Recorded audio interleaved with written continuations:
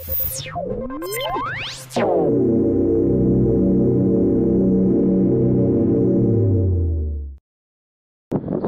everybody, this is Ben and I'm doing a solar test. I'm standing behind a 4-foot by 10-foot solar hot water panel that I have set up in my backyard. It's a spring day, about 50 degrees air temperature, and the sun's been shining on this panel for about 2 hours. And right here I have a 5-gallon bucket, and in the bottom of it is just a very small, inexpensive, low-head pump going to the bottom end of the solar panel over here. The water flows through the panel, out on that end, and then through some hose over here into a copper coil that's submersed in a big bucket of water. That tub is about, somewhere between 10 and 15 gallons. So the water cycles through that copper pipe, then back out into that 5-gallon bucket again. So all I'm doing is testing the exchange of heat from the solar panel into the water that's in this tub right here, right now. And let's take a closer look.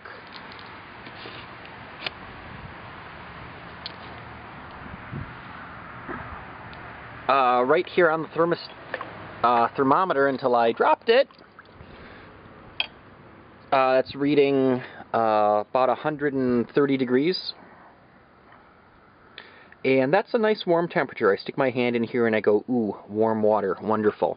And what's kind of interesting about this is that the water in the 5-gallon bucket here is actually not as warm as that, which seems a little strange that the water going through the solar panel can actually be cooler than the water that's just being warmed up by the water in the solar panel in this bucket. But I think the reason why is that the copper tube is at the bottom of that tub for the most part, and I think there's a little bit of a thermal height difference. You know, the hot water kind of rises to the top of the tub, and I did stick my hand in there and it was a little cooler down towards the bottom, but it looks like we're getting some really excellent heat transfer. And another way to test this is if we take a look at this copper pipe right here. This is the copper pipe basically coming straight out of the solar panel. It goes down, swirls around in here, and then this is the copper pipe coming back out. And if I put my hand on here, that's a nice warm piece of pipe. But after it's gone, swirled through the water, come back out, I put my hand on here.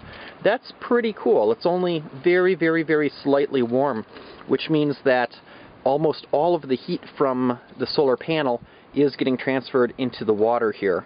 So it looks like I'm getting some really good heat transfer, which makes me think that if I simply rig up some sort of a large container of water with a length of copper pipe in there and circulate glycol through the solar hot water panel, through that copper pipe, I should get good heat transfer, and I should be able to use this as the basis for a basic, inexpensive solar hot water system for my home.